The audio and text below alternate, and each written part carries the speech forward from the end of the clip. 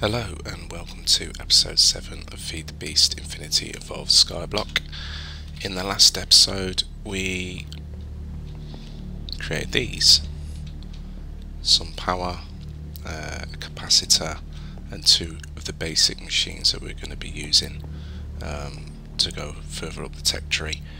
In this episode we're going to be going through sorting out the lasers and the assembly table. And this is going to be the lasers, so I've already typed up laser up there. You're going to need diamantine electron tubes, and you make those by putting 5 diamonds, 2 redstone in the thermodynamic fabricator.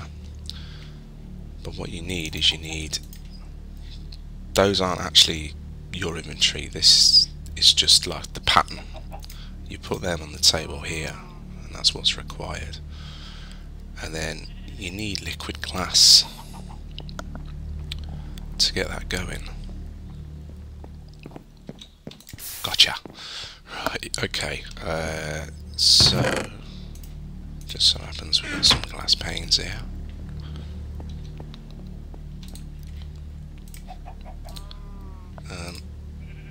Probably 2 will do it. Yep. Might as well leave them there. Might use them again. And you get 4 of these tubes.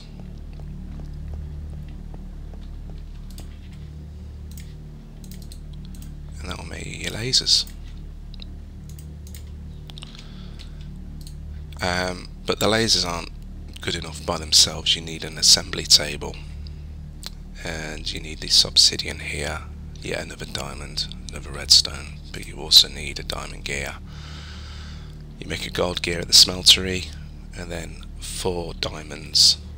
As I say, it's pretty expensive early game, so get sifting that gravel early, and hopefully you should get enough diamonds to make these.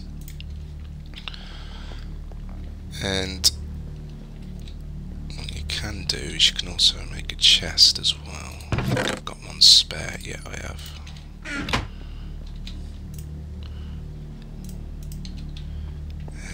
And just for recording purposes sake, I don't know if you can put it at the front. You might be able to.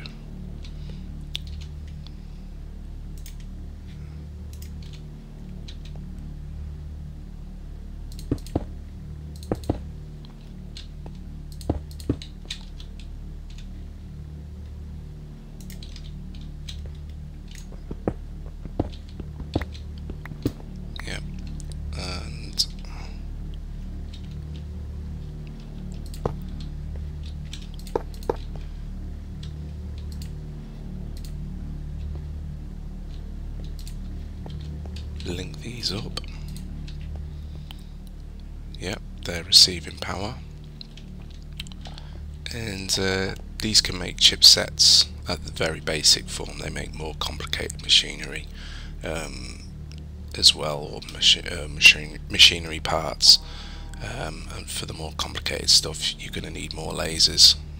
2 will cut it early game, but you're going to need to keep making more of these lasers as the game goes on, because some of them will take ages to build with just 2. Okie dokie, so that's the laser done. I think the next thing we just start looking at is at the basic level is a metal former. As I said in the last episode, the metal former will replace these tools there. And what I made earlier, it's very Blue Peter this.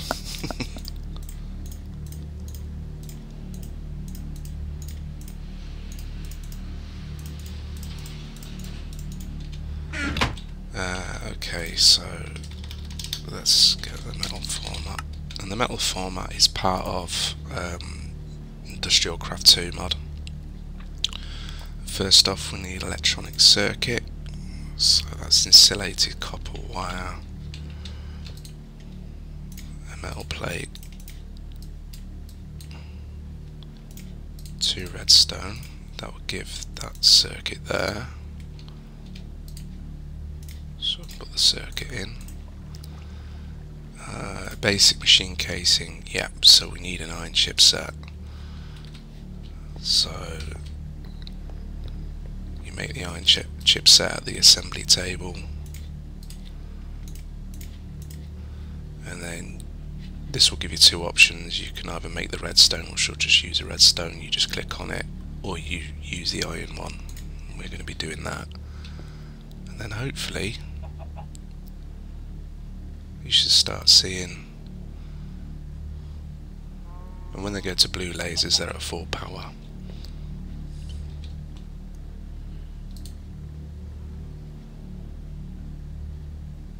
Now if I was to stick 4 lasers on there, if I had enough, then this would be quicker.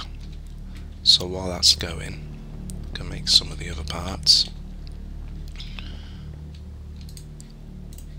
So I'm going to need a toolbox. So I'm going to need 2 chests. Did I?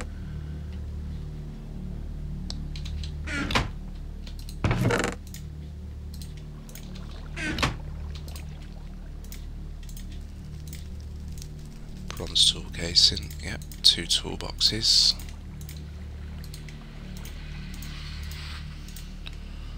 Okay, what's next? Copper cable and a 9 ingot to make the coils, and I need 3 of those. I have a feeling that I'm not gonna have enough. No, I'm not. Okay.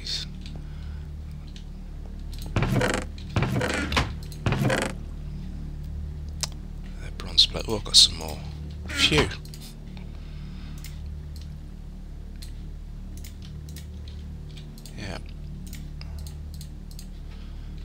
So all I have to do now is wait for that chipset to... Oh, it's nearly done.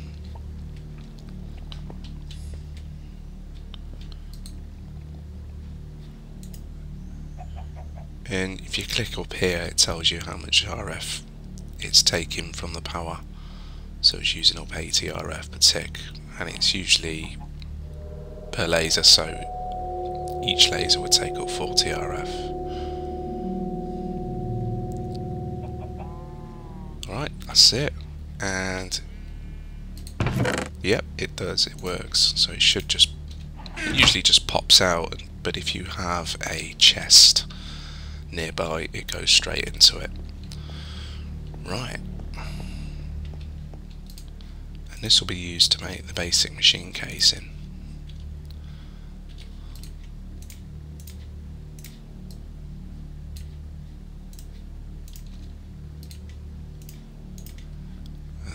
Voila, lovely. Right, with IC2 stuff you're going to need something called the wrench.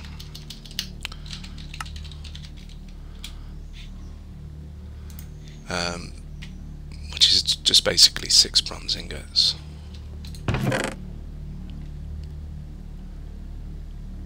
Which I just have.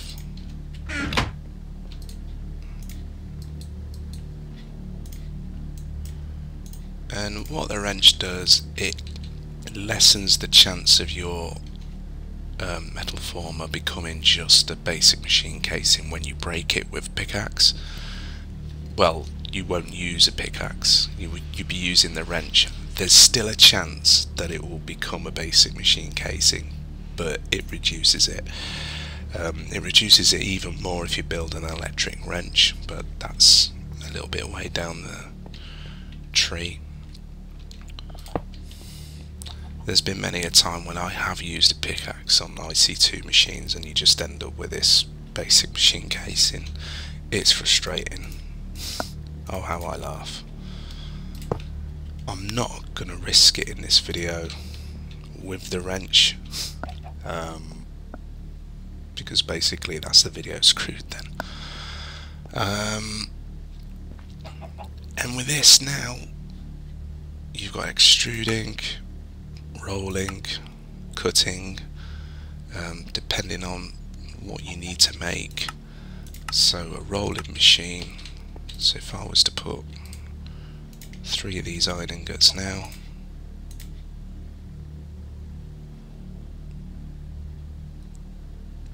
it takes a few seconds. You can put upgrades to speed up and different other things, give it other certain attributes or features.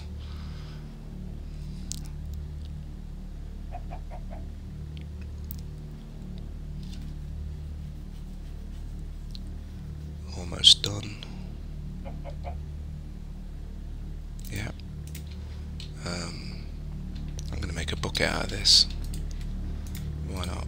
Never know. Might need another one at some point. And that's the IC2, and I'm going to be using that to make oh, what are they called?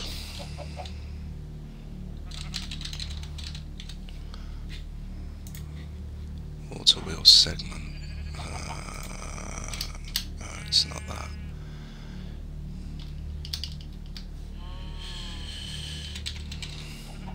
I'm trying to remember what they're called now. You can actually make these really thick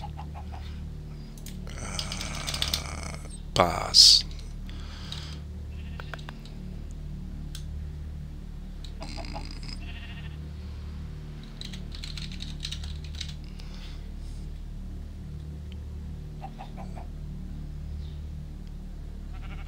No.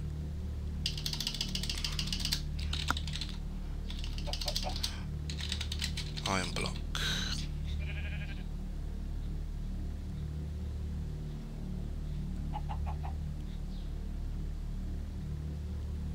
No, maybe we'll go through this in the next episode on how to make it. I wasn't exactly prepared for that, so apologies for that, but yeah, you're going to be needing to make these to make power the water wheel, to increase your power, of which I'm going to be putting water wheel segments all along here.